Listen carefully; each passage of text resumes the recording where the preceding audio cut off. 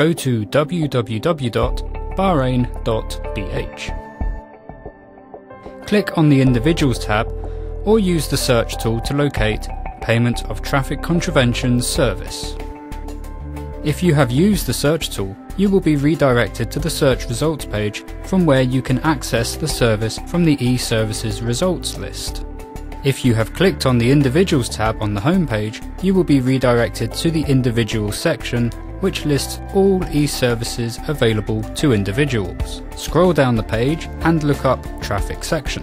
Click on Payment of Traffic Contraventions Service. Click on Launch Service button.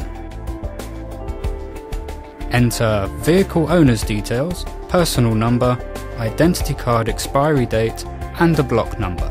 In case there is more than one vehicle registered, you can choose to see traffic contraventions for all vehicles or for a specific one. Then click on Submit.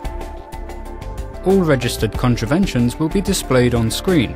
However, only minor contraventions are eligible for online payment. Court-transferred contraventions and GCC contraventions payments cannot be proceeded online.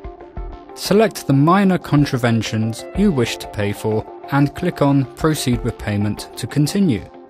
Select your mode of payment and click Continue. You can pay using debit or credit card. Enter the card details, filling all mandatory fields. Verify the details you have provided and click Pay to proceed with the payment.